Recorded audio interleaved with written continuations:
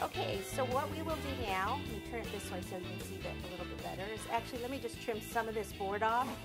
So I bring it over to the edge of the counter, and then that way I can cut it with the knife rather than using the scissors, because scissors are kind of hard to cut through that there. Okay, I'll just leave this so then I can turn it. And then what I want to do is just start to kind of carve it a little bit. First thing I want to do is get rid of this because it's annoying. No.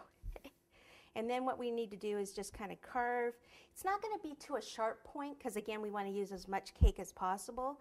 So let me just cut a little piece here. And we're going to save this just in case we need it. And here. Like that. And then what I do is just start to kind of carve this around.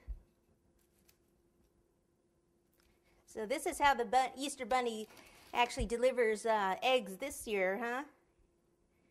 No more hopping around. He's going to be in a speedster. That's right.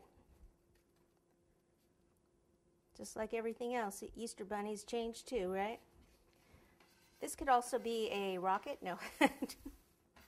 A crayon. Notice I just had to hold on to that cake so I didn't actually rip that off.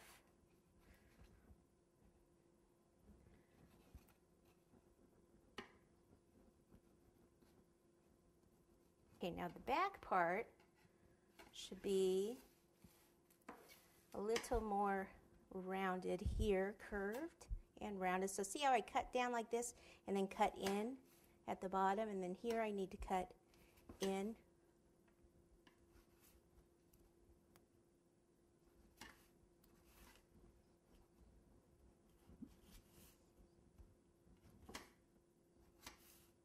Get these little sharp edges off there.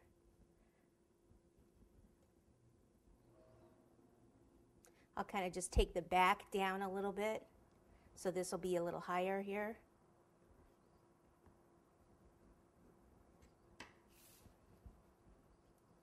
And then down here at the bottom, I like to take a little of this out too.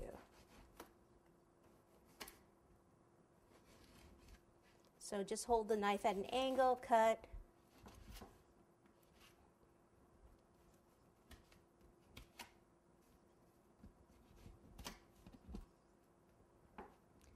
Now I need to round this part a little bit more. Cut under there like so.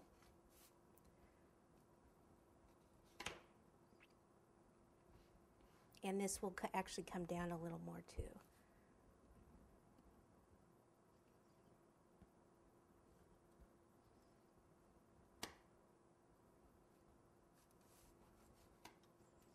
So I guess you can use all these scraps for your cake pops if you want. I'm not a huge cake pop fan, but I know they're pretty popular. Okay, now turn it around, go in here on this side. We are almost there. Okay, now I look at it kind of from this angle. Move this. And I actually looks like I cut it actually in here a little bit more. Comes out a little further, and I actually like this side a little bit better. So this is where I can go ahead and use some of this. And that's probably even more. I'll take it from where the icing is, and that'll help it stick.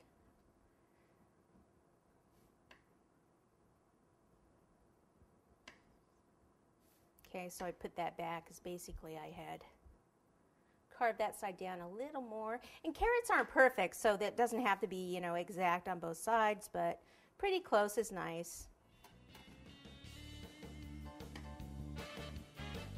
Okay, and I think that's probably about it. I don't want to take too much more off, right? We do need to feed people with this cake. Okay, so now I just need to clean all this mess up. I'm going to trim my cake board here with the knife all the way around it, and then we can go ahead and ice it.